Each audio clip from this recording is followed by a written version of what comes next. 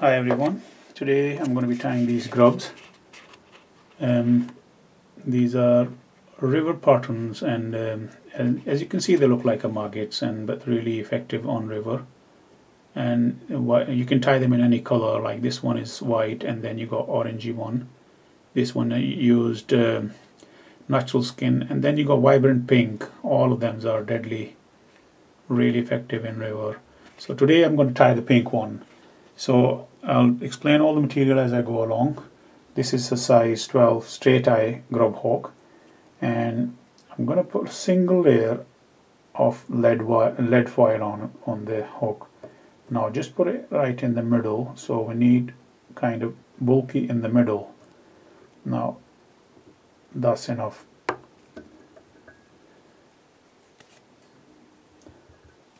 Thread again, I'm using, this is a white 860, and just start below the eye. Cover all this material.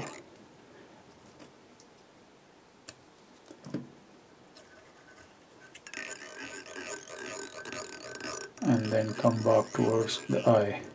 The second thread I'm using, this is a clear thread, which is like a monofilament, and basically this is it's 2 pound strength, I would say. And just catch this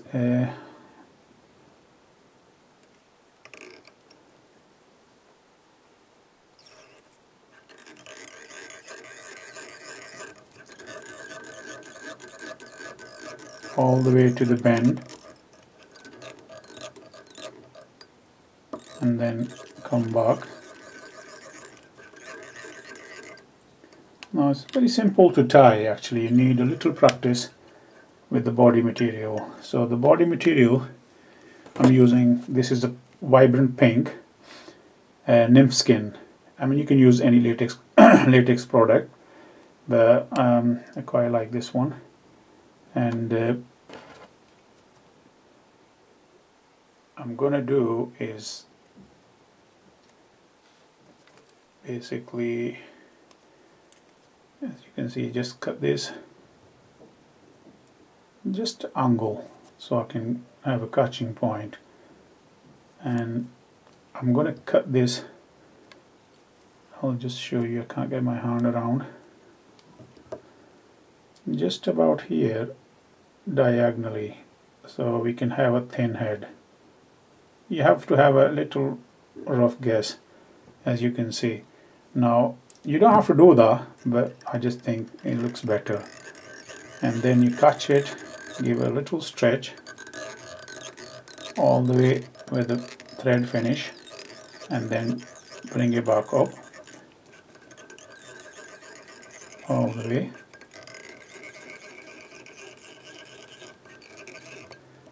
And I'm gonna add some wax on the head here,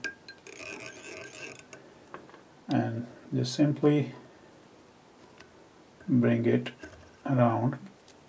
Just to stretch a little, not too much.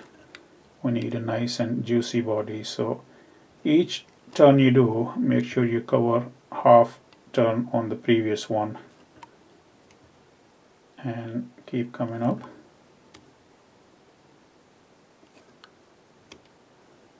I've been tying these for a very long time now, but I thought I should upload one.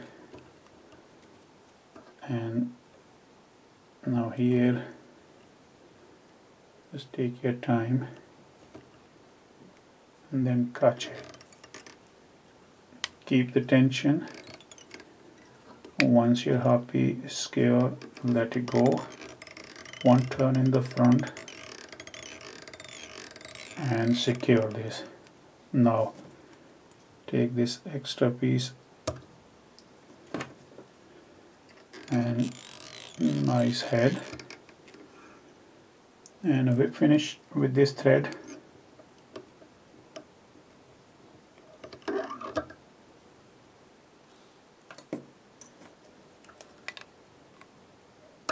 Now this one is perfectly done now, but I like to do a nice segmentation on the body. So bring this clear thread from each segment. Now take your time here, because this is a little bit tricky, but after a couple of time you practice a few times,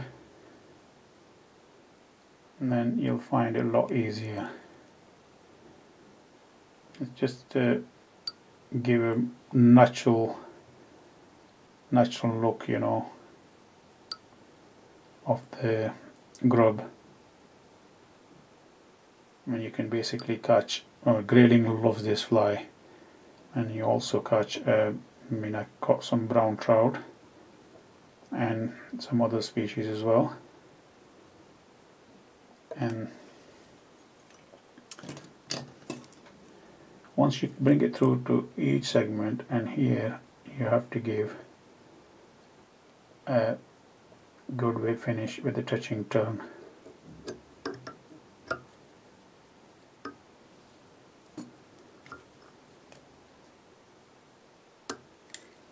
So this is it. Basically it's all done. Now what I normally do before I go fishing, a day before, I just varnish them. I do not varnish them, you know, and put them in a box, because sometimes latex is quite good, but you know, after a long time, if they're lying in your box, they go a bit funny. So if you cover this with the varnish,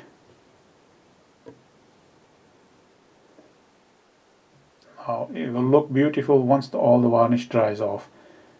So after the varnish is dried now, you can see it looks very good now, and there you have a pink Grayling grub. Really effective pattern, and I hope you enjoy this video. Thanks for watching.